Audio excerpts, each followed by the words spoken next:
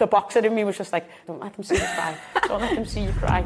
Welcome to Sky Sports Real Talk, a brand new series where we'll be deep diving into topics that aren't often spoken about in a sporting context. You'll hear sports people talk like you've never heard them before. When he died, obviously a part of me died. This intrusive thought popped into my head. Everyone tells you about being assaulted was true. Like, I just didn't know what to do. Join me, Miriam Walker-Khan, for Real Talk. Hello, this is Tom Cheshire on the Sky News Daily, standing in for Neil Patterson.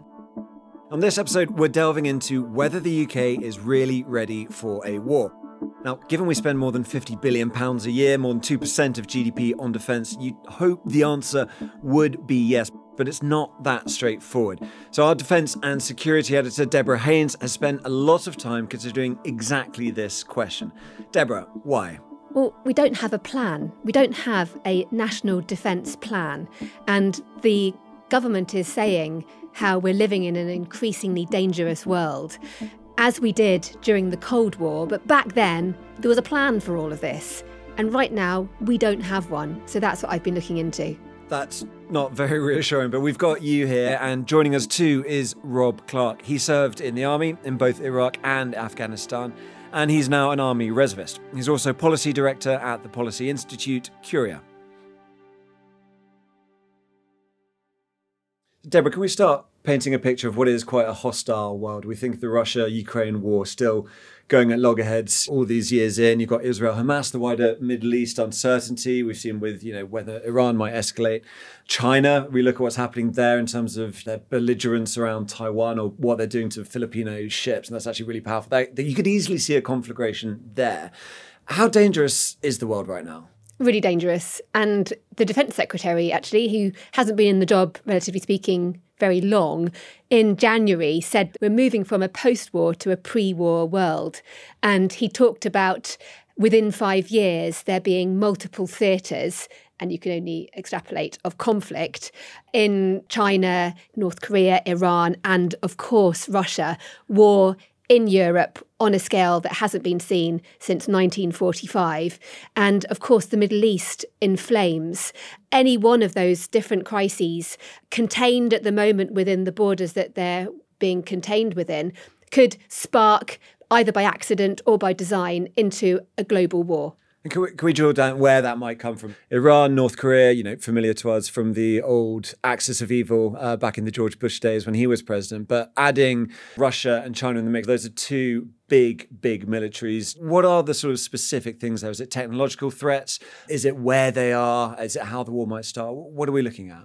It's a challenge to the fundamental existence and world norms and rules that we've all grown up with since the end of the Second World War. That's what's happening right now. So the assumption that Western countries have enjoyed, really, for the last few decades, that life as they know it under the rule of law with liberal democracies, economic growth, by and large, can happily continue is being contested by authoritarian regimes. And they have, unlike Western countries, invested very heavily and strategically in their armed forces, China in particular. Russia, they are ramping up weapons production on a scale that European countries can only stand and watch by, and also relying on Iran, North Korea to help rearm them. And so it's a different level of military power and willingness to use it in a hostile way. And that's what leaders today are grappling with. Because we just simply haven't had that since the Second World War. Even something like the Korean War wouldn't... Well, since the Cold War. Yeah. I mean, in the Cold War, you have to remember that those days were absolutely dominated by the fear of nuclear annihilation. The Second World War, that use was at a time when only one country had nuclear arms.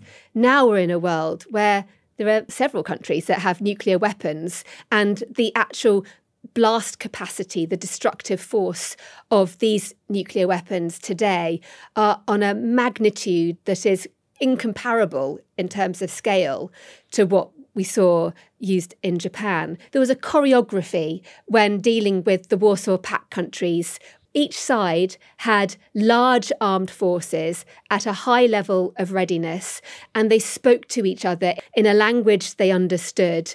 And there was a way to deal with moments of tension, moments of potential escalation.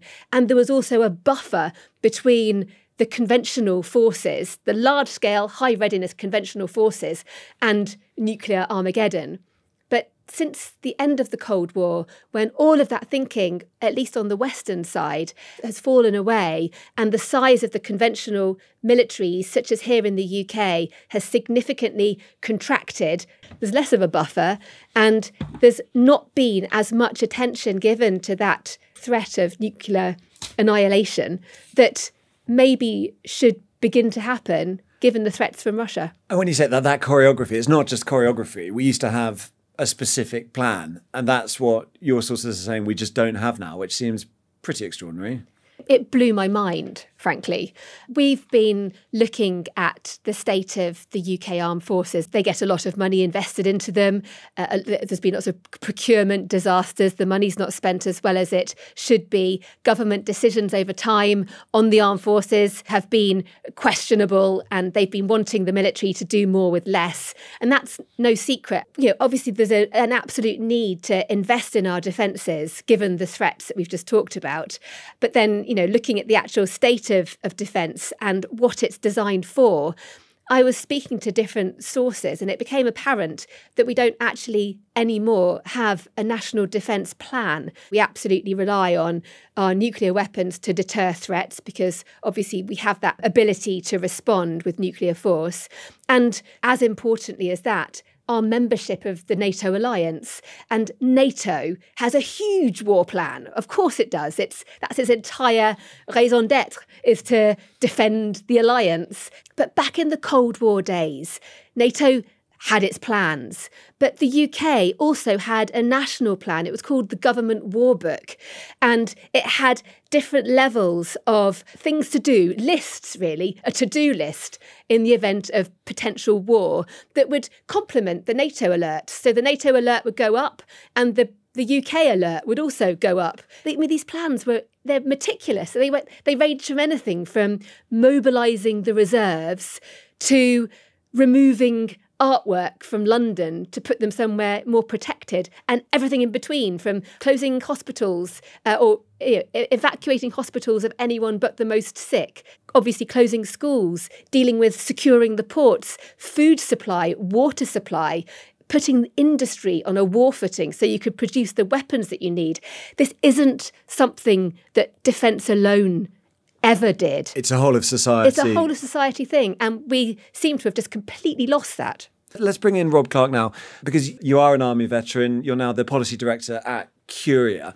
And given your experience in recruitment, why do you think we are where we are in terms of UK preparedness, in terms of what Deborah's outlined there? I joined the Army at 19 years old. I quit university during the height of the Iraq War to serve in Iraq. I stayed in for tours of Afghanistan, and then I left in 2014, and I joined the Army Reserves, where I still serve now, mainly as a recruiter, and I train reservist recruits. In terms of the UK's effort for preparedness, there's obviously a huge buzzword going around, which is resiliency and national resiliency.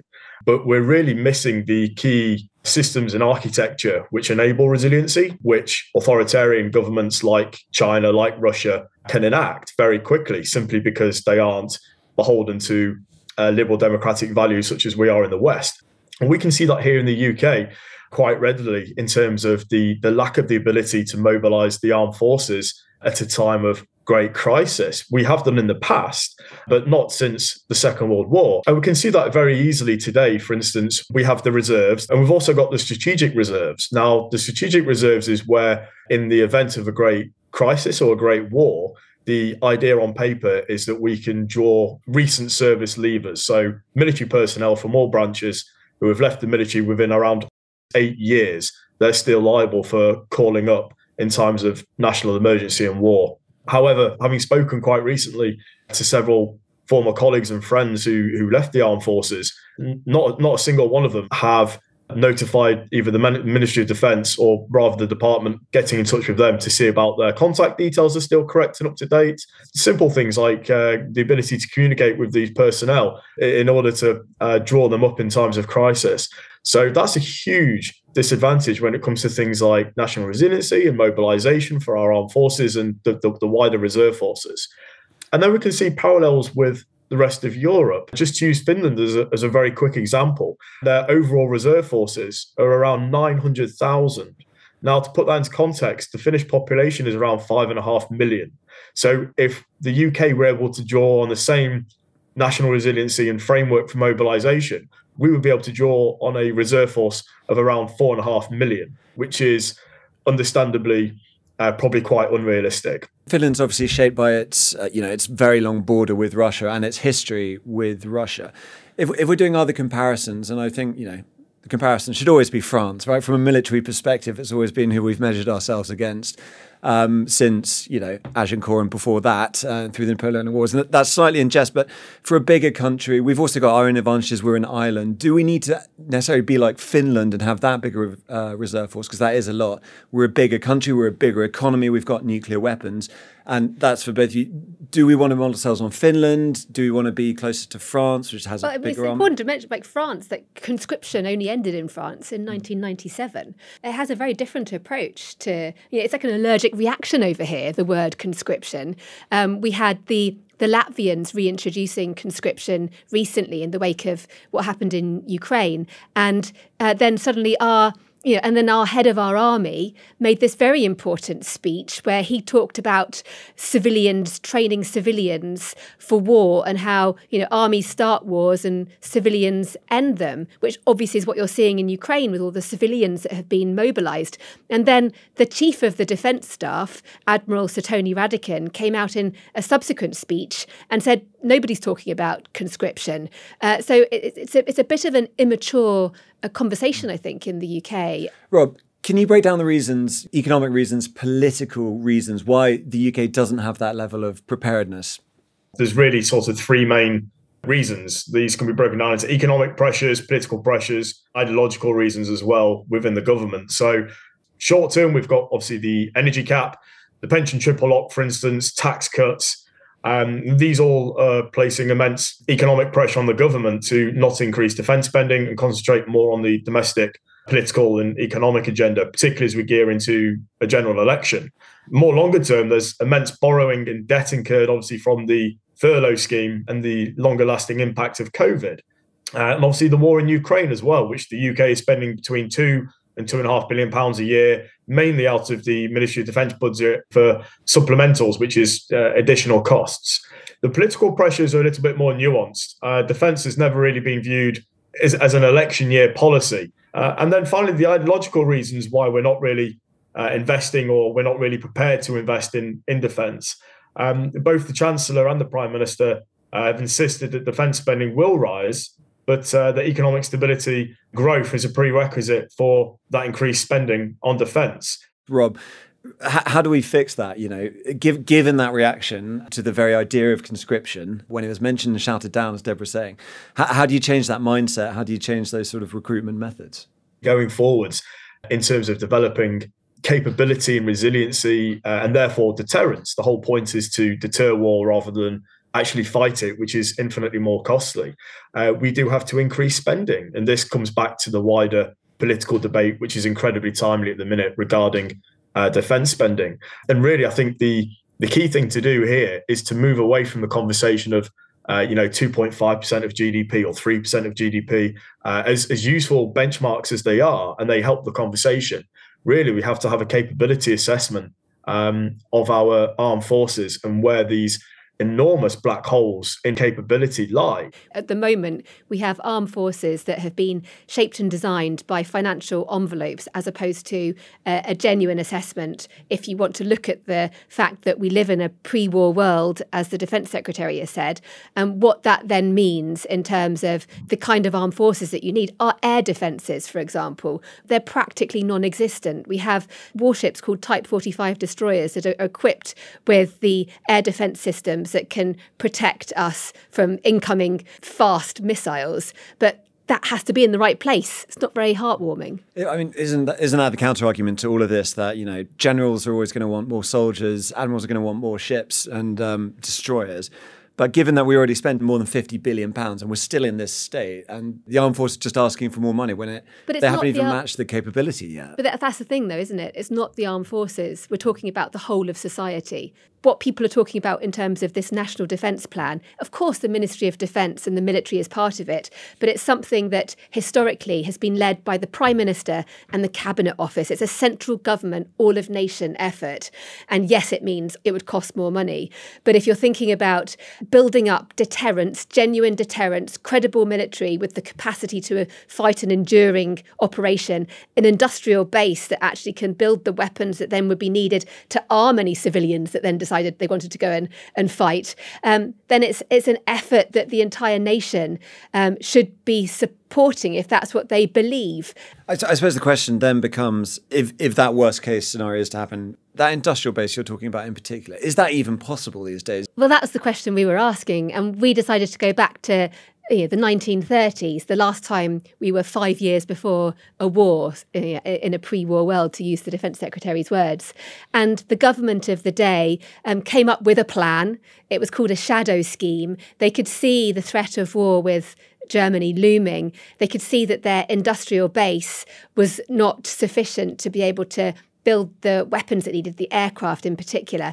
And these shadow factories were then built really rapidly. There was one in Castle Bromwich in Birmingham, and it was farmland, it was countryside. And within months, they built up this enormous factory to build Spitfires. And by the end of the war, this facility had built almost 12,000 Spitfires. I mean, the RAF would just be dribbling with excitement at the idea of even a fraction of that number over the course of 20 years, let alone 12,000 almost 12,000 in such a small, short space of time. It shows that we can do it. Of course, we import a lot of our weapons, our steel industry, the heavy industries that provide the raw material that you need, like the explosives that you need for ammunition. We're seeing a huge problem with that now in terms of even trying to rearm Ukraine with the artillery and the ammunition that it needs to fight.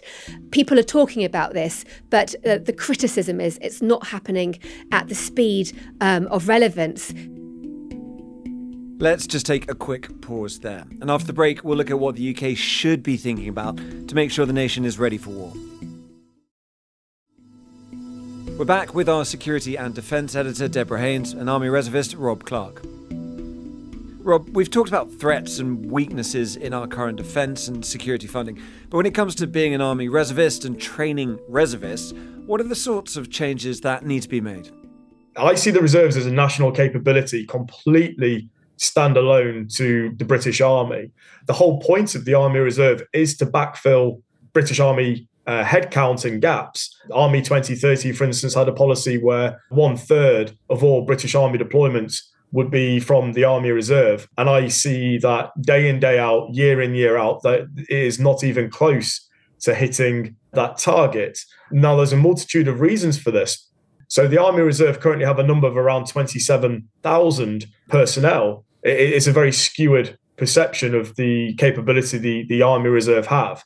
And that requires fundamental changes in both structure and appeal for people joining the Army Reserve. I think separately, the Army Reserve really should be this like a national resilience force or like a home guard, where we could see just how intrinsic both the Army and the Army Reserve were during, for instance, the COVID pandemic and things like the NHS strikes, the Border Force strikes. So we can see the need from a domestic angle, from a domestic resilience perspective, to have a greater incorporation of particularly the reserves. If we think about getting ready for war, is there a danger that, as you say, Deborah, this would cost money? A war book, costs money to run. Where do we get the line right on deterrence? If it never happens, people say, why do we spend money on it?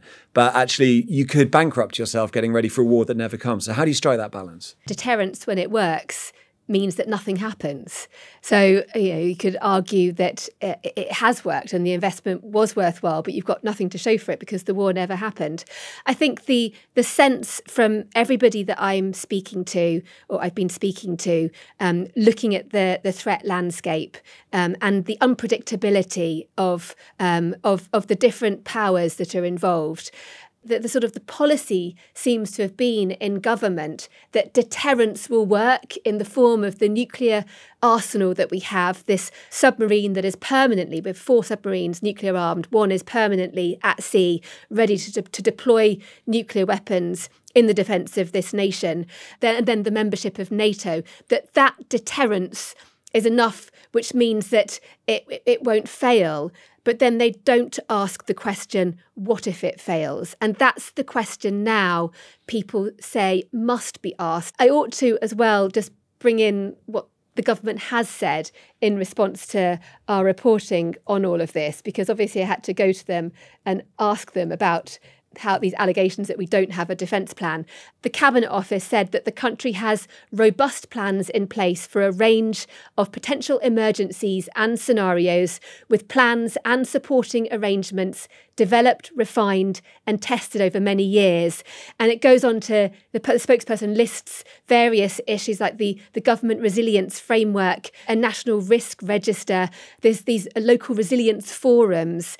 But which is, it's all very true. Sounds very reassuring. It sounds, and it says it's a part of a broad emergency response capabilities. All local resilience forums have plans in place to respond to a range of scenarios, and the government continues to review the risk landscape, including threats from overseas.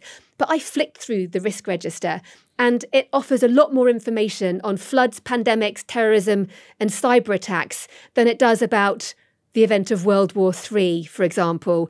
And I also contacted a number of these local resilience forums, and they did confirm that they themselves, these local forums, don't have specific plans for war. They rely on central government for that, which is maybe scrambling to now draw one up, hopefully. Fail to plan, plan to fail, as the phrase goes. Rob Clark, Deborah Haynes, thank you very much indeed.